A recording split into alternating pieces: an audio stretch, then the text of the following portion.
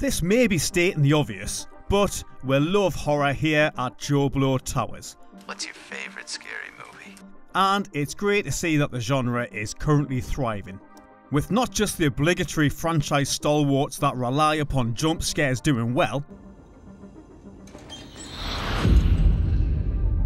Hello. But also new and original movies such as Talk to Me and Ty West's ex-follow-up Pearl. However, there's also a trend that won't go away and will never go away, of course, for better or worse. Yeah, you know what we're talking about, Gorehounds, the remake. At the time of writing this particular episode, the world is just about to bear witness to the return of a supernatural phenomenon from the early 60s with Universal's The Exorcist Believer. But if reviews and a lack of pre-release buzz is anything to go by, director David Gordon Green should perhaps step away from horror for a little while. However, what's intriguing is that despite the movie's apparent flaws, Hollywood is still looking back on existing IPs to make a buck or two, even if that means resurrecting the pea soup flying antics of William Friedkin's 1973 classic. Back in 2005, almost 20 years ago, MGM brought back another classic tale of the supernatural with the Amityville Horror. It was based upon the novel, also titled The Amityville Horror, by Jay Anson, which was also adapted into the 1979 movie, and it became the 9th movie in the lengthy Amityville film series. If you haven't seen the original, nor the 2005 remake, it would be fair and accurate to assume that it focuses on a haunted house and a poor family who become terrorized by its history. Houses don't kill people. People kill people. Well, we're taking a cautionary dive into the supernatural in this episode of Revisited, so watch out for ghouls in the bathroom mirror as we find out what the fuck happened to the Amityville Horror. The original movie was released to a fairly mixed reception back in 1979, with the voices of dissension critical of the tired cliches in the film, while those who liked the movie praised the familiar location of the haunted house as being particularly effective. The plot of the movie follows a couple of loved-up newlyweds. What do you think? I love it. Played by James Brolin and Margot Kidder, and their 3 children, who move into a house in which a grisly mass murder happened a year previously. Of course, things that can go bump in the night begin to freak the family out, as their dream house quickly becomes the stuff of nightmares. The movie was successful enough that a prequel, Amityville 2: The Possession, was released in 1982, and a sequel, Amityville 3D, swiftly followed in 1983. Dodgy 3D movies were all the rage back then, with the unintentionally hilarious Jaws 3 bursting out of cinema screens a month later. Such was the success of the growing Amityville franchise at the time, that the grand total of 9 movies now exist, including the 2005 remake we're looking back on in this episode. The plot of the 2005 remake sticks pretty closely to the 1979 original, with the story focusing on the Lutz family after they've moved into a house at 112 Ocean Avenue. Back in 1974, real-life mass murderer Ronald DeFeo Jr. killed 6 of his family members in the house, after claiming that he heard voices coming from the house, persuading him to slaughter his family. This time, the couple are played by a pre-Deadpool Ryan Reynolds and Australian soap opera star Melissa George, who also have 3 kids in tow, just like in the original. One thing that stands out in the remake though is how much Reynolds and George toned down the overacting from the 1979 movie, with James Brolin guilty of some awesome histrionics when possessed in some key scenes from the first film. Oh, Mother of God, I'm coming apart! Oh, Mother of God! The original film is regarded as a horror classic, but while it does have a few decent scenes, it's in no way a masterpiece. The plot drags along at a snail's pace for much of the runtime, and the visual effects, even for the time of release, are laughably bad. However, because of the premise and the over-the-top acting, you can still see why the movie has a huge cult appeal, and also why it managed to launch such a long-lasting franchise.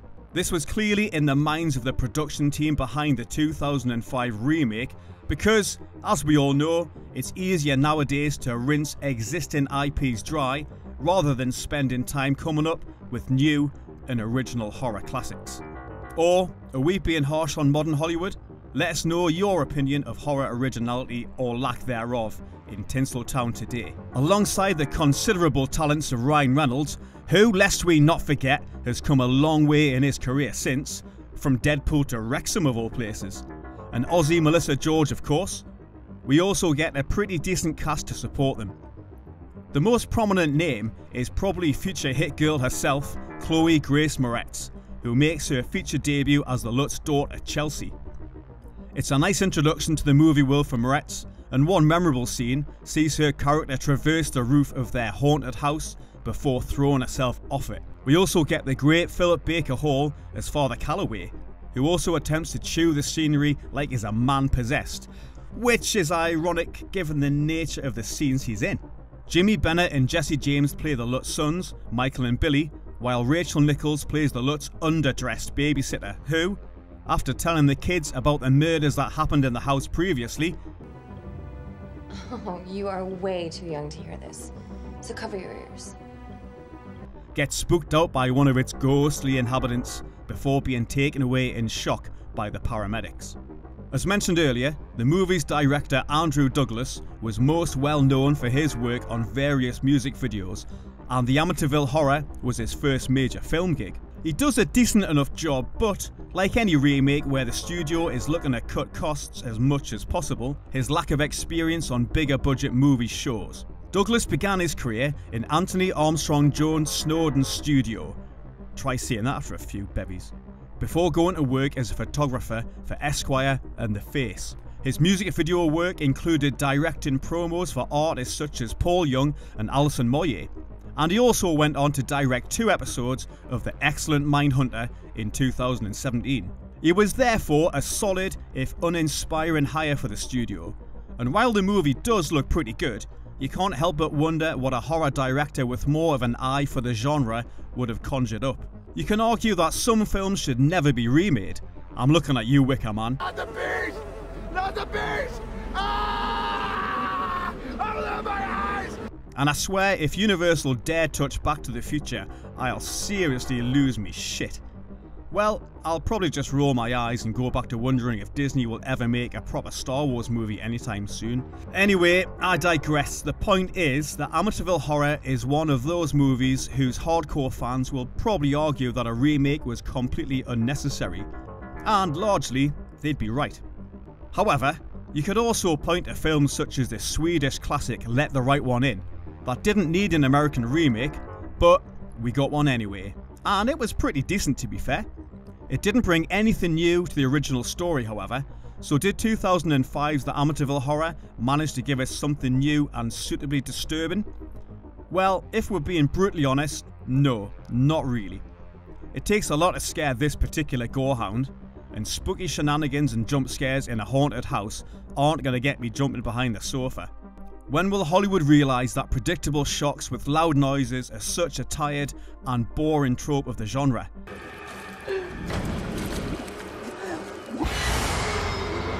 I know we're talking about a movie from almost 20 years ago here, but it's still an issue with the mainstream horror genre nowadays, albeit a lucrative one for the studios still. This, however, is probably just an aspect of the haunted house trope in horror movies being limited in its effective shock value.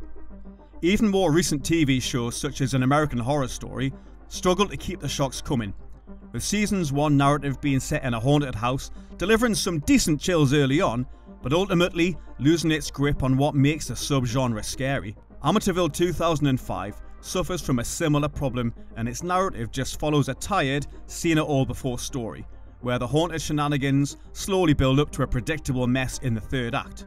Despite a lack of true scares, we do at least get a decent turn from the main cast. Reynolds does his usual Joker shtick at the beginning. Tell one of the kids. Hey. A little one. Before the house starts to get a grip on him, and he descends into a sociopathic, paranoid monster. George. I got this under control. You don't have you under control.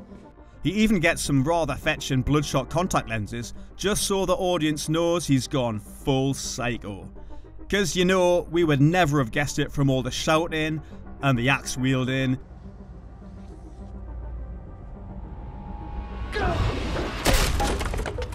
So if you're the kind of horror fan who's easily scared by overly loud sound design and being told exactly when you should be terrified, then yeah, 2005's Amityville remake will be a fun time for you. However, if you're after cult appeal and a movie that makes the most of its shortcomings by at least being stupidly entertaining, you're probably better off sticking with the 1979 original. The Amityville Horror remake opened on 3,323 screens in the US on April the 15th, 2005, topping the box office chart with a decent haul of $23.5 million over its opening weekend. It went on to earn a total gross of just over $65 million domestically, and ultimately earned $108 million internationally. Not a bad return on its estimated budget of $19 million.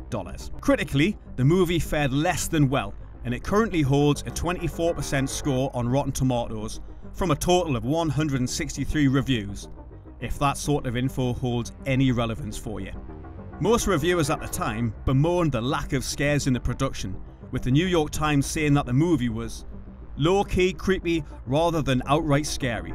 The new Amityville marks a modest improvement over the original, partly because, from acting to bloody effects, it is better executed, and partly because the filmmakers have downgraded the role of the priest, played in all his vein-popping glory by Ron Steiger in the first film, and by a considerably more subdued Philip Baker Hall here. Rolling Stone were also less than impressed by the film, saying that first-time director Andrew Douglas crams in every ghost cliché, from demonic faces to dripping blood. This house springs so many VX shocks, it plays like a theme park ride. Result? It's not scary, just busy. For the real thing, watch Psycho, The Shining, The Haunting, or The Innocents. What all those films have in common is precisely what the new Amityville Horror lacks.